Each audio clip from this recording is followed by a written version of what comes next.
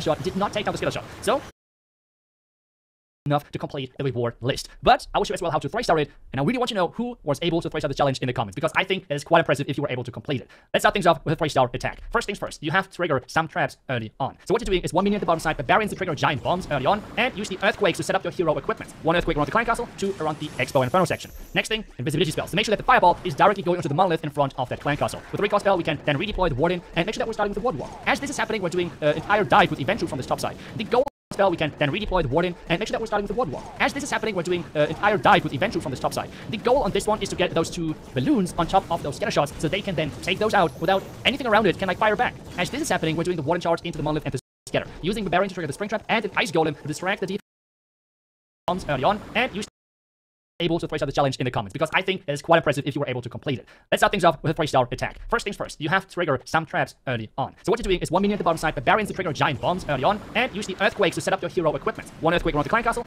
early on. So what you're doing is 1 minion at the bottom side, barbarians to trigger giant bombs early on, and use the earthquakes to set up your hero equipment. 1 earthquake around the clan castle, 2 around the Expo and Inferno section. Next